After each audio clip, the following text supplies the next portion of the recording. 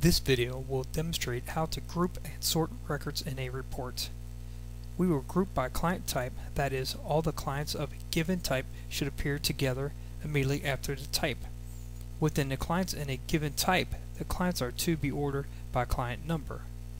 Let's get started. Right-click the Client Financial Report in the Navigation pane to produce a shortcut menu. Click Layout View on the shortcut menu to open the report in Layout View. Click the Group and Sort button to display the Group, Sort, and Total pane. Click the Add a Group button to add a group.